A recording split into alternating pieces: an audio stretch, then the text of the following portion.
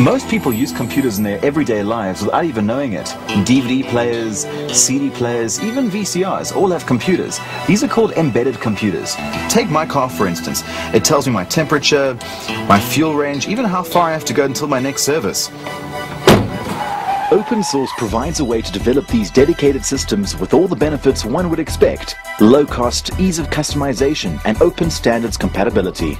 You can easily get access and you get other developers, not only a single company looking after your needs, but the whole world. So chances are somebody out there has the same needs as you, and there will be a solution tailored for your needs already. Frogfoot is a Cape Town-based tech firm run by Abraham van der Merwe and Johan Botha, who discovered open source at university. They provide a variety of solutions for their clients, which range from small businesses to large corporations. Well, an embedded system is a device where the actual computer is hidden from the end user.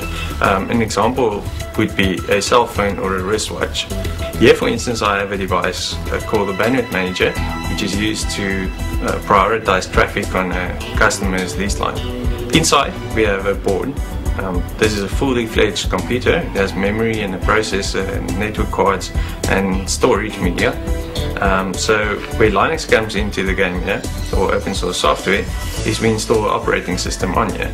The user will never actually interact with that, but it's a fully fledged operating system, the same one you would run on your desktop, just stripped down a little bit more to perform certain functions. Even large industries have looked to embedded systems for solutions. A few years ago, some casinos had a problem. Too much money.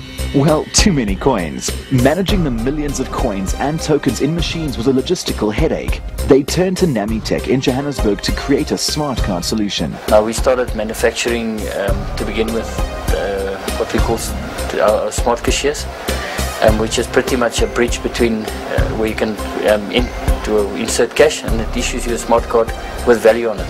It's pretty much a memory card with a security key on there. The smart card is inserted into a card reader running AGS-TECH's embedded Linux in the machine. All transactions are verified and authorized on the central server in the casino. Instead of coins, it's the card that pays and receives payouts. Adrian and his engineers chose Linux as an operating system mainly for security reasons.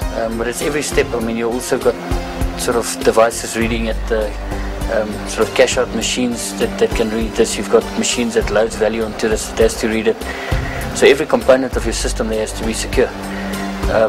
For a lot of this we also use Linux on the server side for exactly that thing as well, that we can lock down specific features on our server. Dimitrios Savidis of Powerband works mainly with embedded systems that make life a little easier. We could take a house or a building or an apartment block and link in a power line modem, which basically allows you to create networks over a 220-volt cable system. It'll use your electricity as a conduit, as opposed to cabling the entire building. And it's all controlled really from a firewall type embedded platform. So if you're sitting at work and you decide you want to turn the chicken on an hour before you get home, you could basically log into your house, see the entire infrastructure and say turn the microwave on, turn the front porch light on and turn the pool pump off. In the not too distant future, all gadgets will become mini computers. What that means is that everything will talk to everything.